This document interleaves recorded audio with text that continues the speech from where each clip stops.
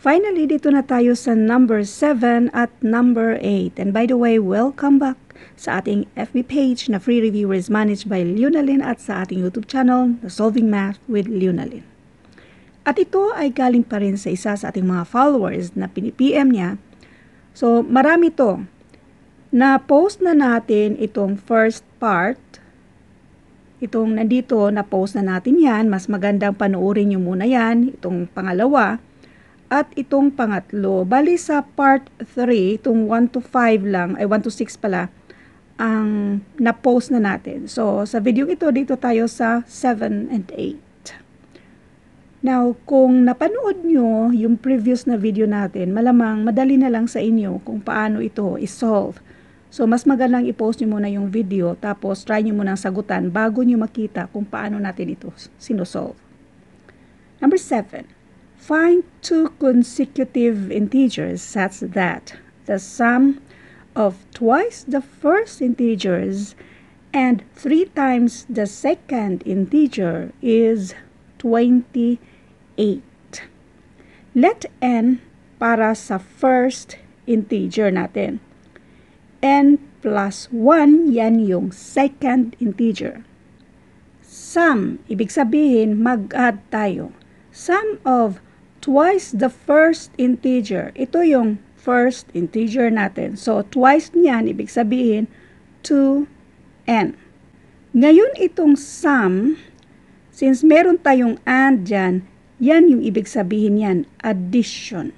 Tapos, ang next dito ay 3 times the second integer. Ito naman yung second. 3 times daw niyan ay ganito, 3 times. Sa second integer, ang second integer natin ay n plus 1. Tapos, is 28.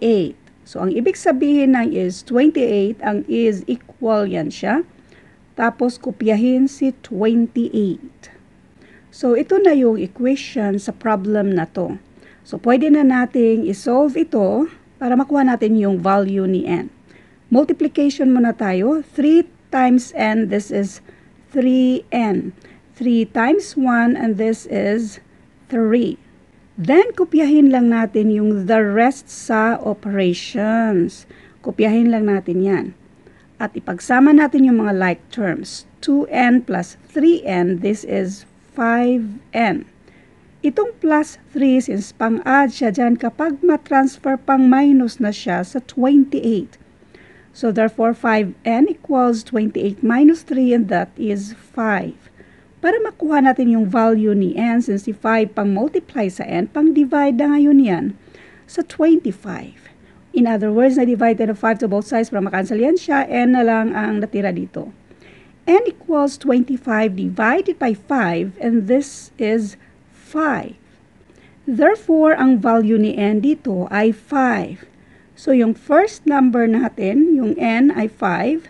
5 plus 1, and this is 6. Mag-double checking lang tayo. I-double check natin.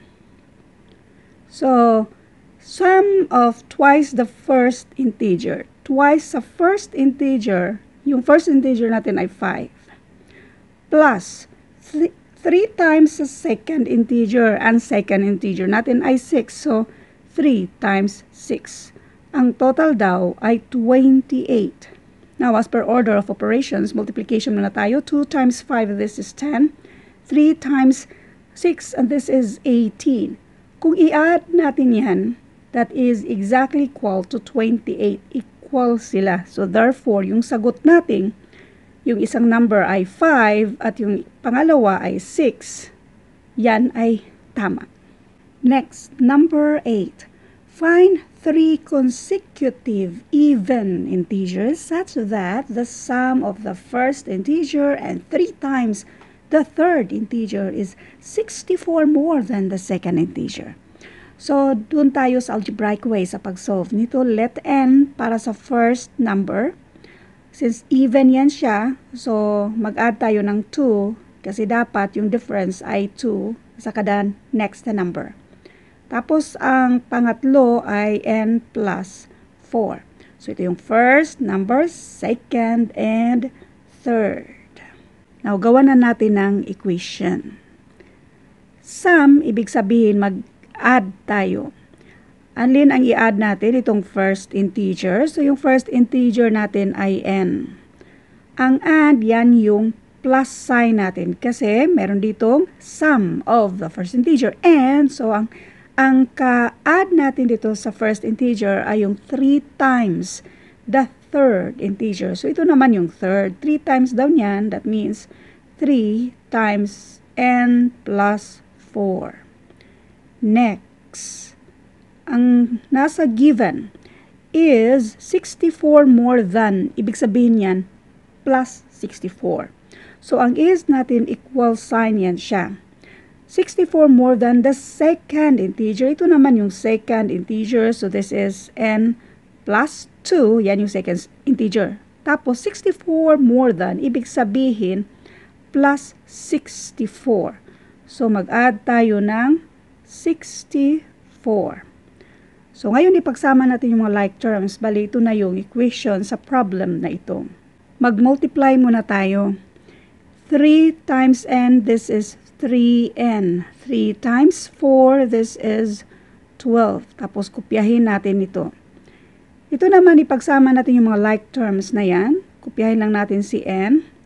2 plus 64, and this is 66. So, plus 66. So, this is 66. So, mayroon pa tayong same term dito. I-add natin yan. N plus 3n, and that is 4n. So, gawin na natin itong 4n. Now, ngayon, ipagsama natin yung mga like terms. Itong plus 12, since pag-add siya dyan, kapag ma-transfer, pang-minus na siya dito sa 66. Tapos, itong 4n, keep lang natin yan. Ito namang n dito, since positive n yan siya, kapag ma-transfer, pang-minus naman siya dito sa kabila. So, this is 66 minus 12, and this is 54. 4n minus n, this is 3n equals 54. Para makuha natin yung value ni n, since si 3 ay pang-multiply sa n, pang-divide na ngayon yan sa 54. 54 divided by 3, and this is 18. Therefore, yung first number natin, or yung value ni n, ay 18. So, this is 18. 18 plus 2, 20. 18 plus 4, and this is 22. I-double check natin kung tama ba tong tatlong number na yan. Dito natin i-double check.